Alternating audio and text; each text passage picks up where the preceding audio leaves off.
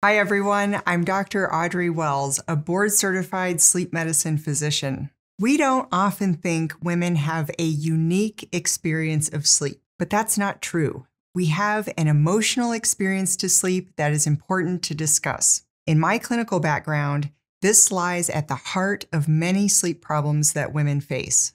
What do I mean? Women have social and cultural conditioning that create invisible mental burdens and corresponding emotions that compete with sleep.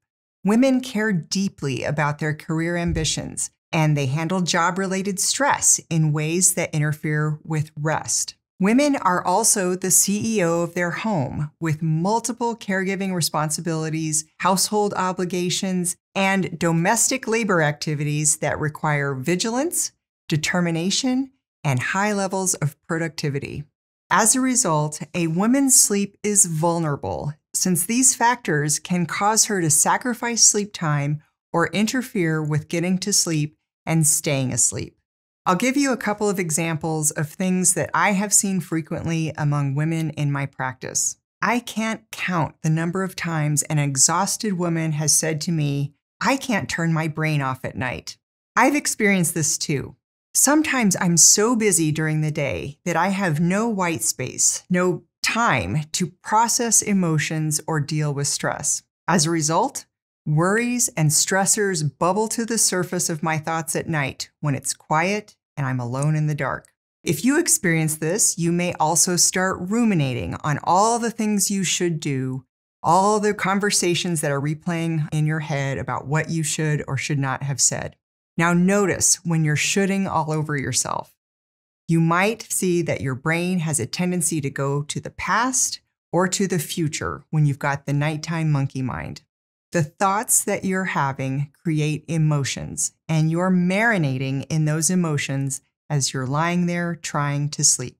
For women with trouble getting shut-eye, these emotions are incompatible with sleep initiation, and they may also keep you awake in the middle of the night. I'll give you a framework for thinking about this, and maybe it will help you to start to turn things around. When you're having persistent thoughts or ruminations, they tend to fall into one of three categories: not enough, not safe, or not congruent. Let me take you through each one of these to see if something resonates for you.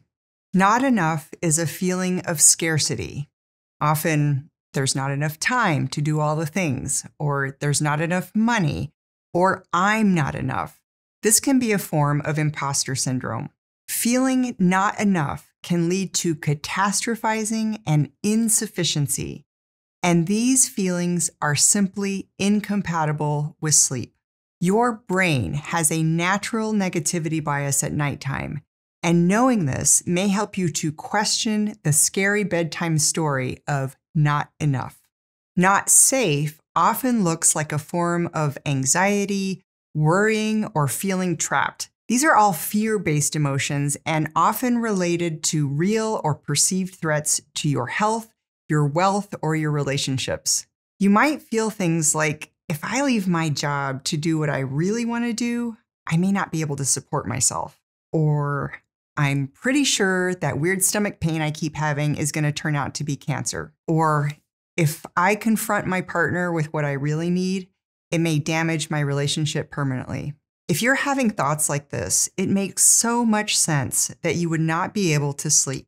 You need to feel safe in order to relax and drop down into slumber. Then there's not congruent.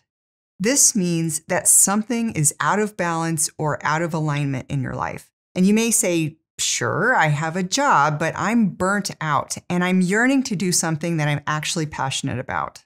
Or I value my health, but I'm not exercising or eating the way I want to, and I keep numbing out with social media and alcohol. Or I need some more alone time, but I keep taking care of everyone else and I don't have any time or any energy left over for the things I want to do. These types of internal dialogues highlight the imbalances in your life, and on some level, you're conscious of it. And that comes up when you're alone in the dark with your thoughts. So given that we can feel things like scarcity, worry, a feeling of being trapped, overwhelmed, anxious, or out of alignment, it's no wonder you can't sleep. Your mind after midnight is naturally programmed toward negativity, but you can deliberately turn things around. As always, the first step is awareness. You need to employ some emotional literacy and name it to tame it.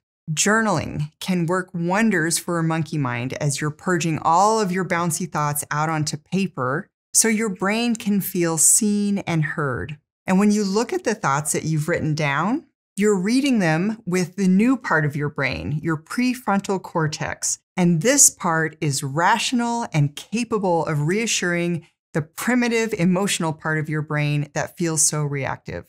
As you practice this, you will not only feel like you're able to soothe yourself without medications or only being able to sleep when you're absolutely exhausted. What you'll do is start to move toward emotions that are more compatible with sleep. Consider emotions such as feeling capable, feeling gratitude, authenticity, willingness, abundance, and peace.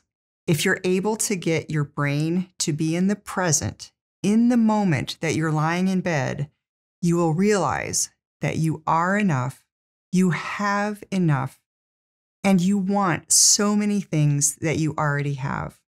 There is nothing more to be done today.